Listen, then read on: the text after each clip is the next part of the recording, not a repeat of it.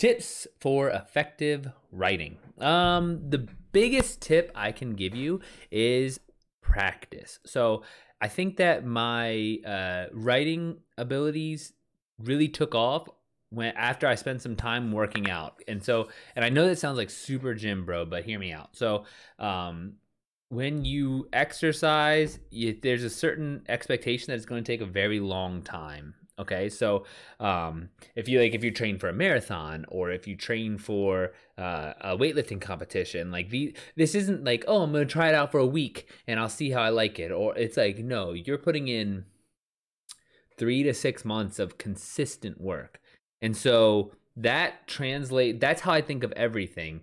Now it just happened to click for me with working out, but it could click with anything, right? Like you just need to have in your head the mindset that it's going to take a very long time and that it's a process of getting better, not necessarily of getting good. So there is no promised land of good. It's all about getting better. And that's how the best people continue staying at the top of their craft, is because it's focusing on getting better. So the first tip for effective writing is just to practice.